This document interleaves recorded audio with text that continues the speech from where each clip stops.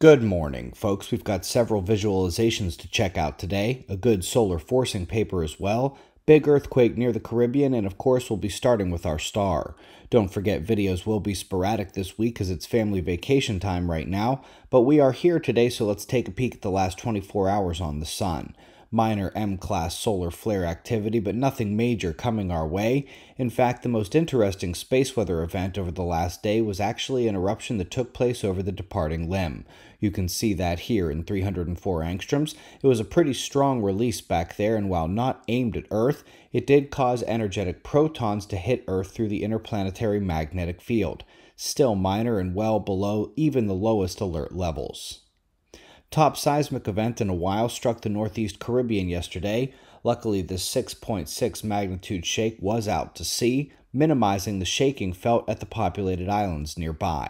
Let's go to some eye candy up next, a fly-through visualization of the galaxies towards the recently discovered most earliest galaxy known. The changing appearance of the galaxies is the evolution indicating they're seeing them at earlier and earlier stages of their progression.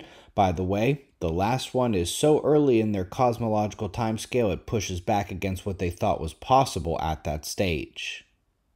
Fun visualization up next, showing how ocean level changes are more than they appear, and I don't mean in the one direction of sea level rise you hear on the news.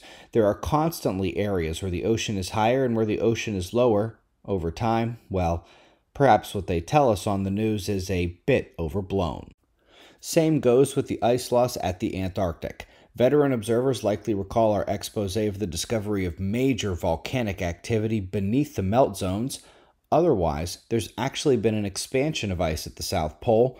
Only melting zones here are where those volcanoes are found. Last but not least, folks, another excellent peek at the ever-growing volume of papers indicating the importance of the sun for atmospheric processes. In this case, it's the South Asian jet wave train and its decadal variability, tied very much to solar cycles, which ends up impacting the monsoon, temperatures, and therefore crop areas that feed about 4 or 5 billion people. We greatly appreciate your support. Learn more with the resources below the video in the description box. When we return, it will be right here, and right now it's 6:30 a.m. in hot, humid Houston, Texas. Eyes open. No fear. Be safe, everyone.